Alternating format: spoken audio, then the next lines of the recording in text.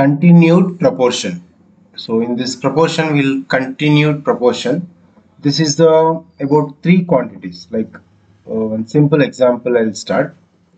Three quantities are set in continued proportion if the ratio between first and second is exactly equal to second and third, right? That means if A, B, C, let's take three, are in, to say these three are in continued proportion.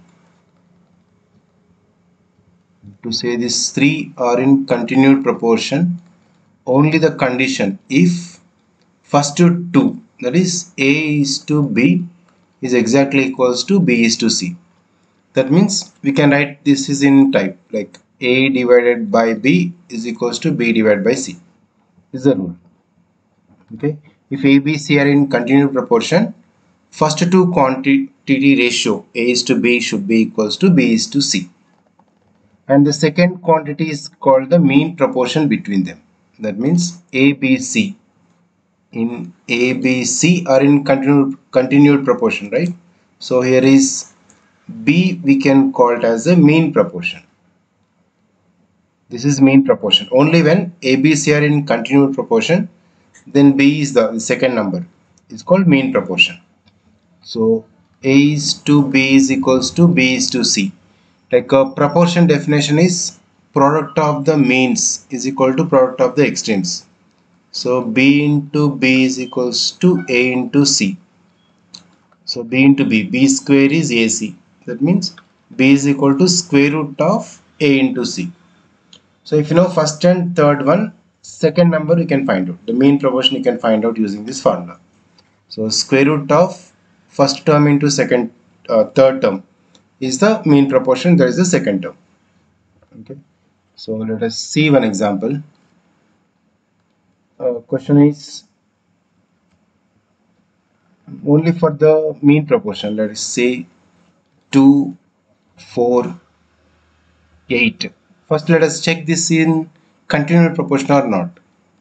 2 is to 4 should be equals to 4 is to 8.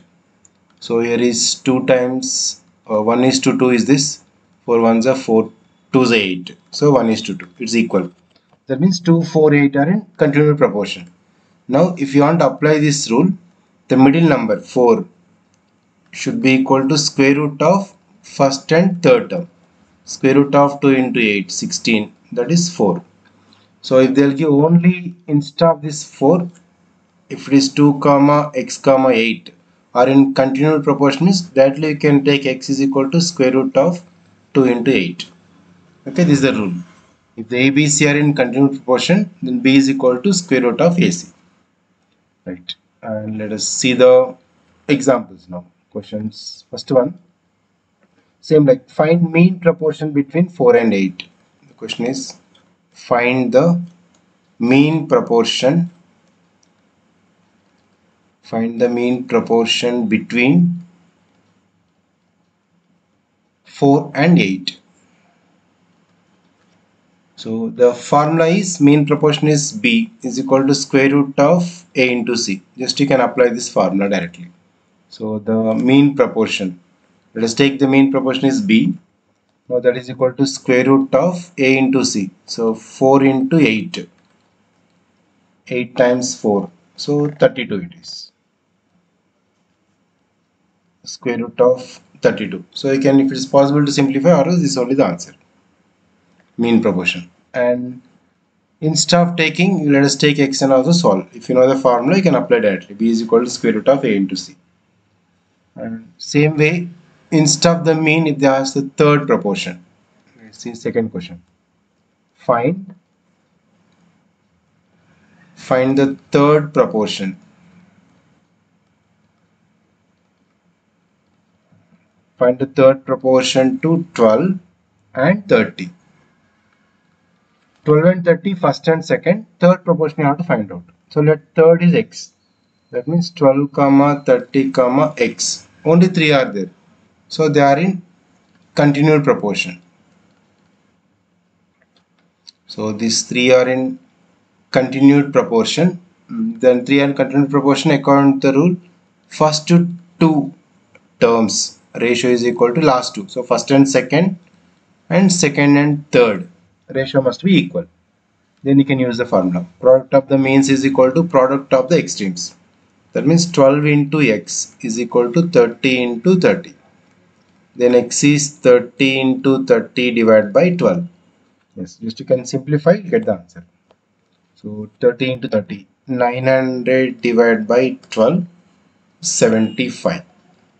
With cancellation, you get the 75 is the third proportion value. This is about the proportion and continued proportion combination. So whenever third proportion they are asking or second proportion or mean proportion they ask, we can use the continued proportions. Now with the ratios, one problem. Now if A is to B is equals to 4 is to 5 and again B is to C is equal to 6 is to 7. So question is find A is to B is to C, right? So in this first given data, A is to B is given 4 is to 5 and B is to C is 6 is to 7.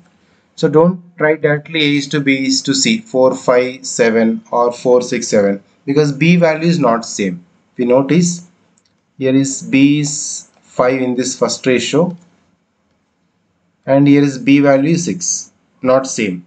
So we should make the B value must be same in the both ratio first. So here B value is 5, here B value is 6. Take 5 comma 6 LCM. So 30, right? LCM of 5 comma 6 is 30. Now this you can multiply with 6 into 6. Same number you can multiply both. Here you can multiply with 5 and 5. If you multiply with 5 first term, second term also must be multiplied with 5. Then if you simplify 4 into 6, 24, 5 6 is 30. Here is 6 5 is 30 is to 35, 7 5 is. Now if you notice this B value and B values are same. Then you can write A is to B is to C. Don't see this first question given one. After finding 24 is to 30, B value is matching, no, here and here, then C is 35. 24 is to 30 is to 35 is the A is to B is to C value. Okay, so this is the method you can apply. A, B, B, C. Only if they are asking AC value. A is to B, B is to C is given. Only if they ask A is to C, 24 is to 35. From this only should take again. Don't take from AC means don't take 4 and 7 because 5, 6 are not same. So we should make the same by taking LCM. Then from this data we can make the series or like a ratio we can make it. Okay, this is about the ratio and proportion, the basic concepts. Any number of questions you can able to do this. Okay, those are watching the first time our channel, you can subscribe to our channel and all the chapter wise I'm uploading, you can keep on watching to learn.